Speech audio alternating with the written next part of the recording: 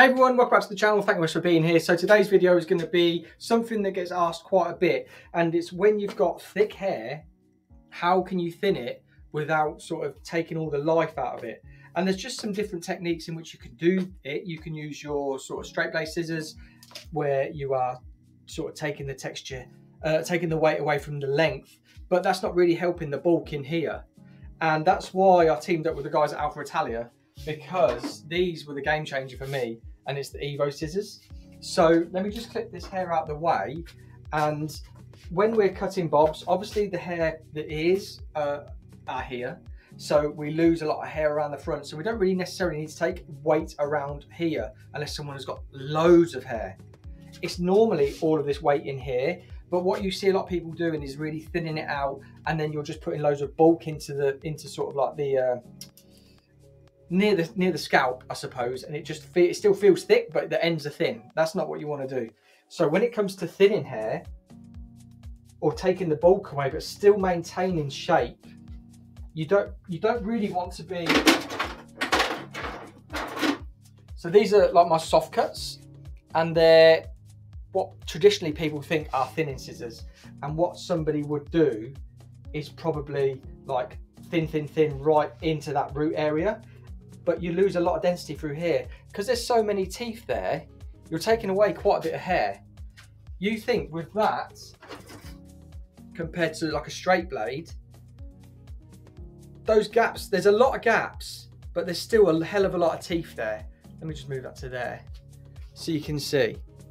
There's still a lot of teeth there, which will be cutting a lot of the weight away from the hair, but it will take away a lot of length, which is why when working with the Evo scissors, you can see there isn't as many gaps. Yes, the teeth are thicker, but so are the gaps. They're thicker. So we're not actually taking away that much length. We're more customizing it with texture, or we're putting in scaffolding. We can take length away, but when we start to take length away, it's when we're sort of more on the ends and we speed up, so we're taking more hair off. But traditionally what people would do, they would go into the root and they'd just cut like that, and they'd take weight away from here. Whereas when we know when we are layering, we're elevating. So you can elevate, and then what I like to do, get that section halfway down and then just pull away.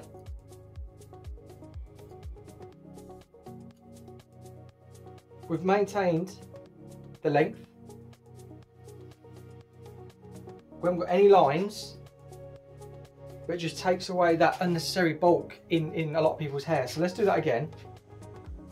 So let's just section across here, straight section. We're going to elevate, because we know elevation creates softness.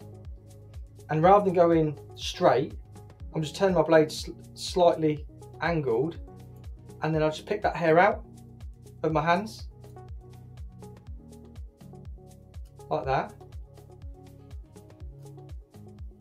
And then the reason I'm doing that, because I know how much hair I've got left in that section, because I'm pulling it out of my hand. Whereas if I'd have left it all in, say, and done that, you don't know how much hair you're cutting, because it's all still there. And when you do that, oh my God, there's a lot of hair. Whereas when you did it my way, where we go and we take it away, we can actually see and control it that little bit more, and not affect the shape at all. So again, I wouldn't work on the top section of hair, because we don't want there to be any shorter pieces visible if we're not working with a lot of texture in the haircut. If we're working with a lot of texture in the haircut on the surface of the hair, no problem. You can go on the top and we can do exactly the same. But because a lot of the bulk is normally underneath, that's where we want to go. So again, elevate, halfway, halfway, halfway, and then pulling it out of my hand until I've got no hair left. But look how much hair is actually left there in comparison. And it just frees up all of that, taking away that bulk that's in there, but not collapsing the shape at all. And then there we go. That just sits over the top.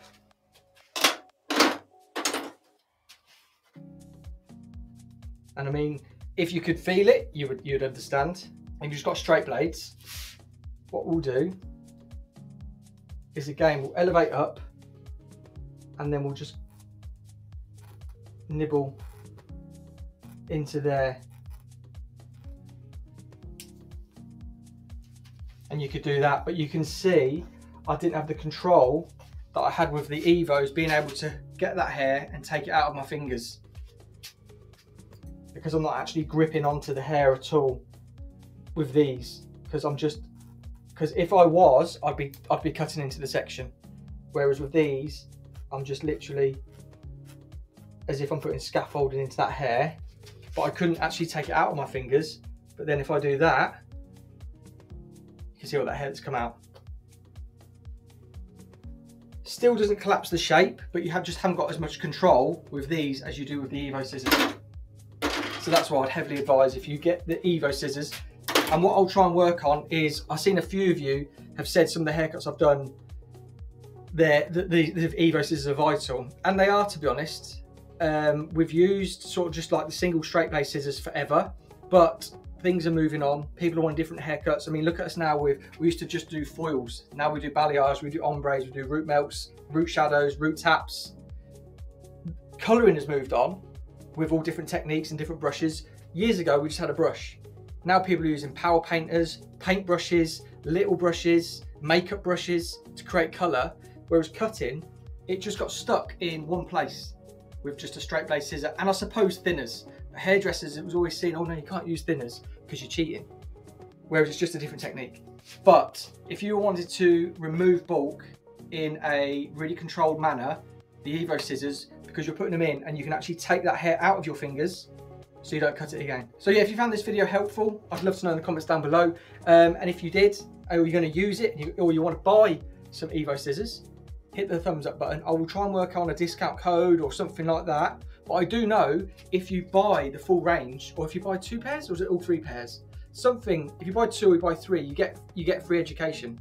So you can come to one of the Alan Howard distribution centres, or I can come to you if a salon buys the scissors. So if it's something that you're thinking, oh actually, I do want to, for 2023, upgrade my gear, 100%, comment down below and I'll try and work out with the guys. I've got a meeting there on Tuesday, Wednesday this week.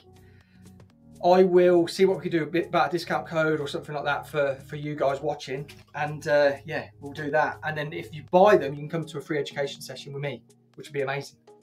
So yeah, hope that helped. If it did, I'd love to know. And until next time, I'll see you on the next video.